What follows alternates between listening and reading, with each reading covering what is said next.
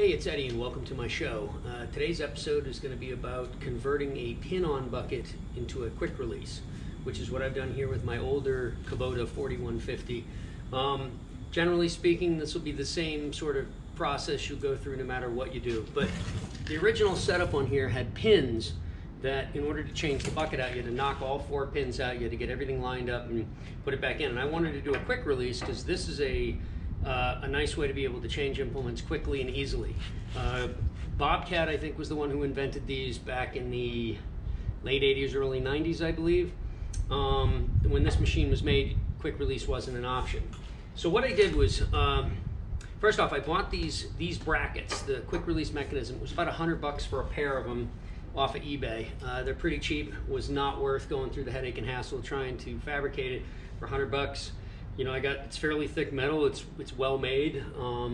I had to weld up all the side brackets and whatever to attach it to here. But, you know, definitely worth the expense on that. Okay, so how I did this. A lot of guys and a lot of comments I've seen on online forums, people talk about, why don't you just cut the brackets off the bucket and leave the bucket whole? I didn't do that. I cut a big, huge hole in the back of the bucket, and that was for actually a good reason. When I figured it all out, it was actually less work to do that than it would have been to cut just the brackets off and then try to cut around all the stuff. And let me show you why.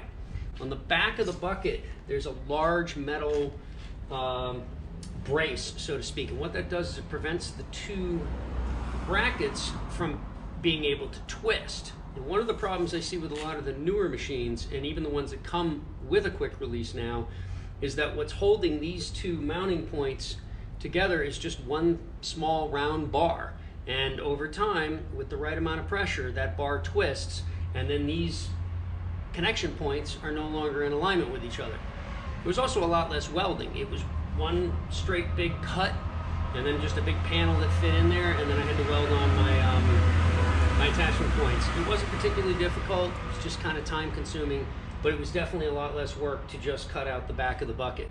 Another thing I also did was, if you'll notice, there's a little notch here and there's one on the bottom. I did that because actually the first time I went to disconnect this, I dropped this entire thing and it landed on top of my foot.